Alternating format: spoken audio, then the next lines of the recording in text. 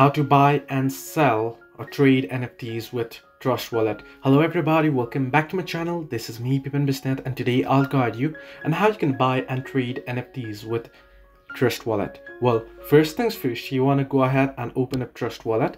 Once you're on the wallet itself, what you want to do is you can go ahead and you want to tap on the browser tab.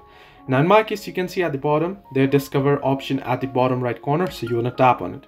Once you're at the search bar, what you want to do is you want to type in OpenSea.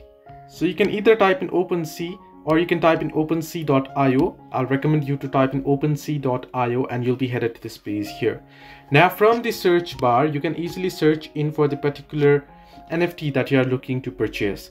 So you can select it, and once you select it, you can tap on it and open it up, right? Once you open it up, you'll get two different options to buy it and to make an offer. Now if you want to buy it, you can buy it directly, or if you want to make an offer, you can simply tap on make offer and then go ahead and make the offer.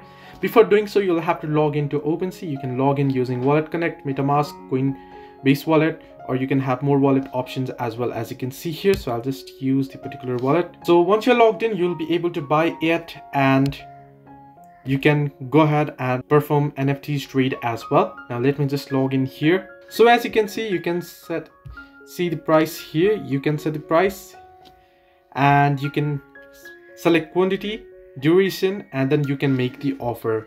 Once you make the offer, what you can do is you can go ahead and you can see if the trader has accepted the offer. Now if you have any NFTs, then you can simply go ahead and select the particular NFTs that you own and then tap on sell and go ahead and sell it or add it to the market.